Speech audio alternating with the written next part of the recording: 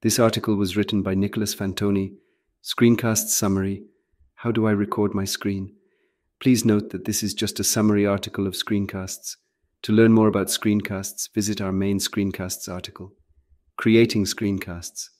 To create screencasts, choose any tool and provide AMP4 video with appropriate quality. The screencast should show the bug trigger and the last navigation step for all situations. Max time for screencast is 1 minute, bug reports, and 15 seconds, reproductions and user stories. Turn off device sounds and avoid recording background noise. Suggested tools for desktop devices: 1. ScreenPal, formerly Screencast-O-Matic, free. Windows and macOS. 2. Bandicam, free. Windows 3. Tools Guide macOS. Suggested tools for mobile devices: 1. Built-in screen recorder, * Android 11 Plus and iOS 11 Plus. 2. AZ screen recorder, free, Android only. 3. Mobizen, free, Android only. Best practices while capturing a screencast.